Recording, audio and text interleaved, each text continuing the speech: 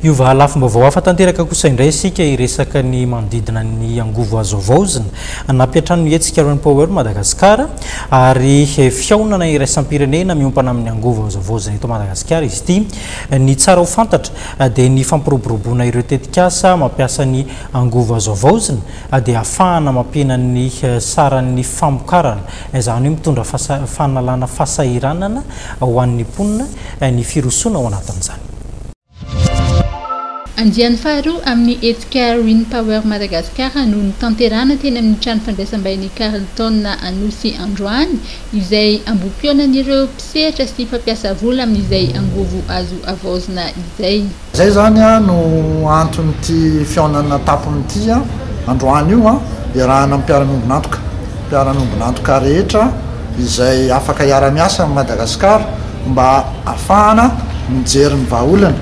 Afatsika miala amin'ny olana rehetrarehetra izay mikasika ny famatsiana herinaratra eto Madagasikara. Ny tanjona araka ny voafaritra ao anatin'ny politika ankapobeny fitondrana sy araka ny velorano ny filoham-pirenena ihany koa dia ny hoe amin'ny taona 2024 dia mba hisitraka ny ataontsika hoe angovo ny 900 malagasy ary ho ampitomboana roa avoeny ny tanjaka ny herinaratra vokarina zany eo amin'ny 800 mégawatt eo zany tsy maintsy miara-miombonantoka tsika satria tsy ho vitan'ny fanjakana herery zany.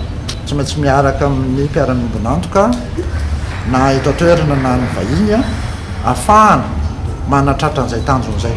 Ny zava-dehibe dia ny hoe ny vahaolana no entina fa ny olana nefa fantatry fa approche par les solutions zany itondrana azy ary vahaolana tsy vonjy tavanandro fa vahaolana mahomby maharitra.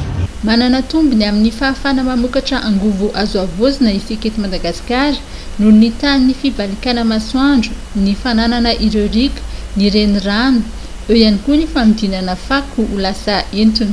Voalaza ny tompona andrefiny jirama fa ireo tetikasa samihafa mikasika ny angovo azo avaozina dia ahafahana mampiana ireo sara-pamokarana.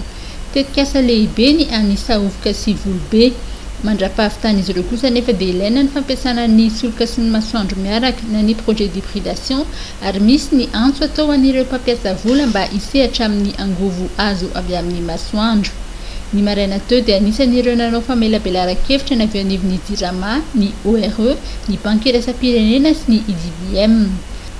Napafantary ny Guillaume Rabat, directeur des services aux investisseurs eo anivon'ny IDBM, ireo sehatra misokatra amin'ny fampiasam-bola toy ny famokarana bioéthanol sy ny biogaz.